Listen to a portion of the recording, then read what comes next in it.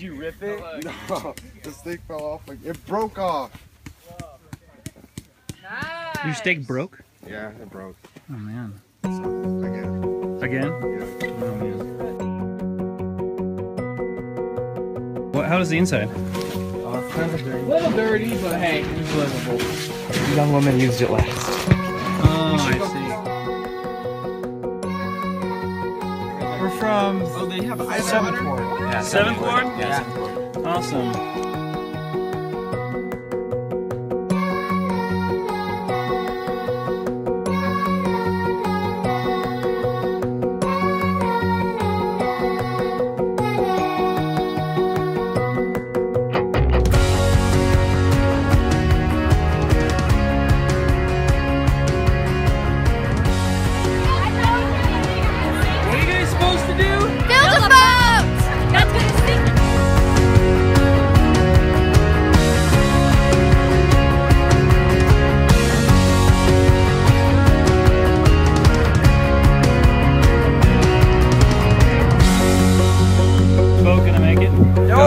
Yeah. Well, heck yeah, probably not.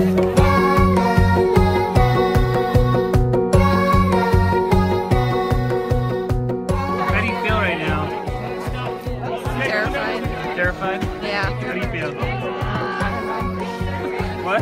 Really hot. Really I hot? like getting wet, so Yeah, it's probably nice to get wet. Just right fast. We got it. You got this? We got this. Is your boat gonna make it? We hope so.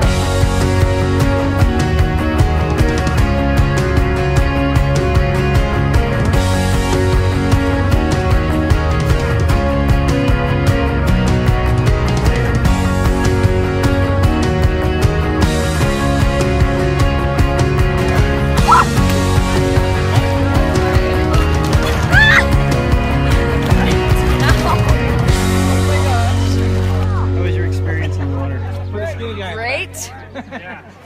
Our boat did pretty well. It made it across. It made it without across falling apart. and back without being filled with water. So that's good. However, it still sunk. It floated. It was only half so. It was pretty fun to see people try and get across with the boats. It was pretty fun just to see that. But they looked pretty lucky because it looked like it felt pretty good to be in that water. The thing that's been the most fun is probably just hanging out all together, and probably actually the meals, because we just get to be all together and get to talk. You feel like eating? Yeah. I really liked just sort of like the downtime that we've had. Just been able to spend time with our ward and talk and just just grow closer to each other and just, yeah, have fun together. Service is a big part of the gospel, because Jesus Christ told us that when you're in the service of your fellow beings, you're only in the service of your God. And a lot of people use this campground, so if we make it nice and pleasing and comfortable for them, then we are serving Him. My favorite part of today was probably the service in the morning. We are doing a service project where we are picking up all the deadfall on the hiking trails. All of it. Right now we're all working on cleaning up this foresty thing. We are moving logs and taking down branches. We were like cleaning up all the big logs and the twigs and all the leaves, and like cutting the branches that are like dead. So I was in the group that went and like picked up sticks from the ground where they had people come take pictures and like rake out the leaves and stuff. They were like sawing up logs. So we just got to like clean up all this trash out of the floor of the forest and put it over in a big pile. It looked a lot better when we were done.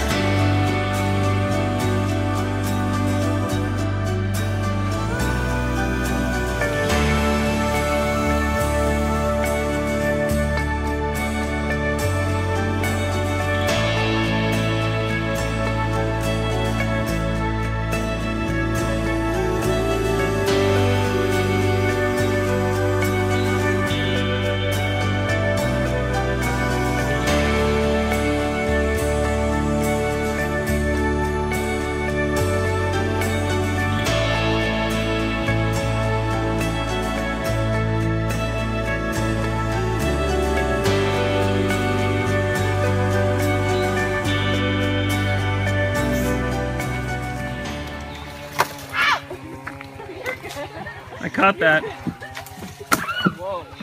This is not good. Are you okay? I'm good. Oh, okay, well.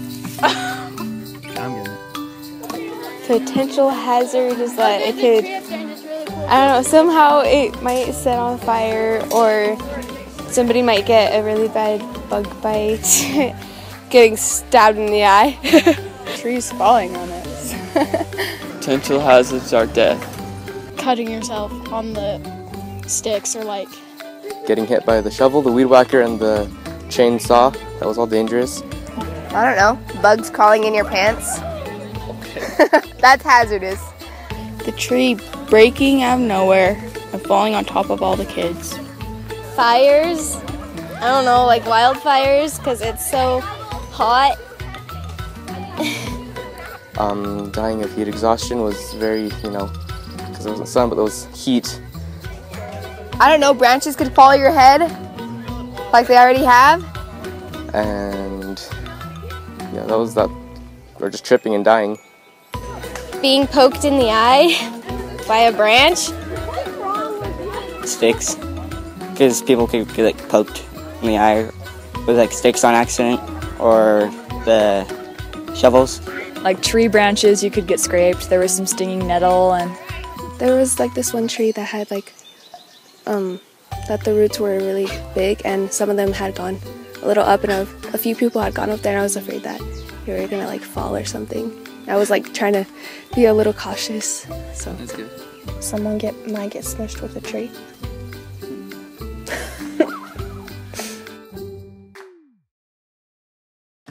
Service is important to this gospel and to us because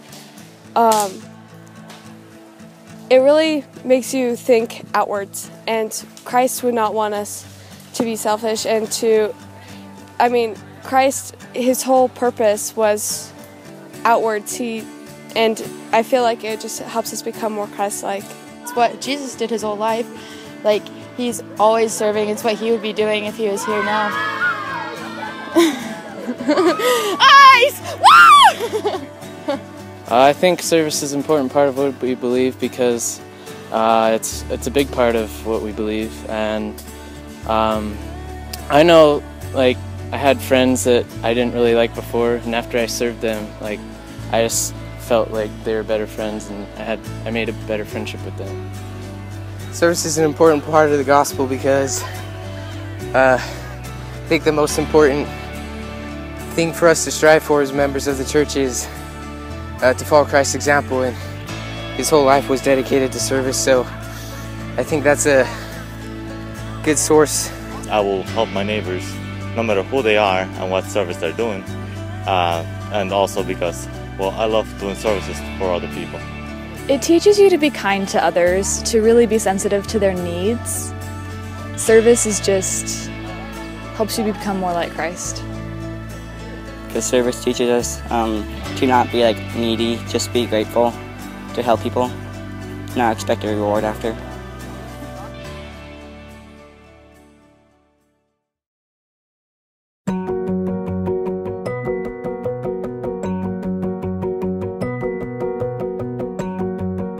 Would you like to slip inside? Yes. So what's so fun about slip inside? I'm soapy. You're soapy? Because it's soapy? slipping and we're sliding.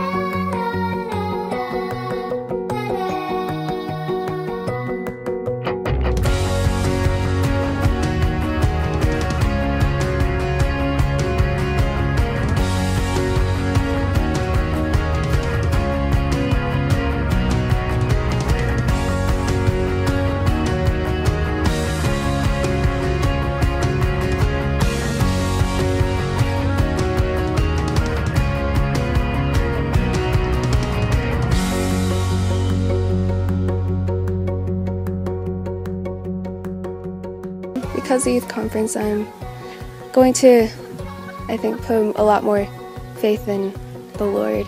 Because of youth conference, I'm going to try to look at things in a better perspective and with a more open mind. I'm definitely going to try to remember the Sabbath better. Because of youth conference, I'm going to be nicer to people, see where they come from.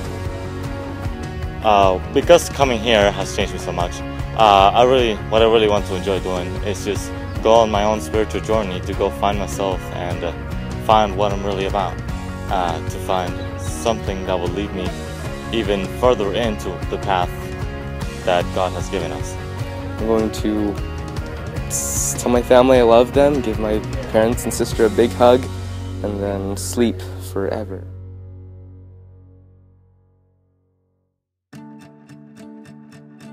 Every teenager has low self-esteem. Matter of fact, my experience is that most of us have low self-esteem. Because of life and the things that we do struggle in a lot of ways. And so we hope that when teenagers feel the Holy Ghost, that they will be reminded that they do have worth, that there is a Heavenly Father that loves them, that they have leaders that love them, and that even though the world may be telling them that they are of no worth, that they really do have worth. It's service and your relationship with your Heavenly Father and the Savior that brings true self-worth.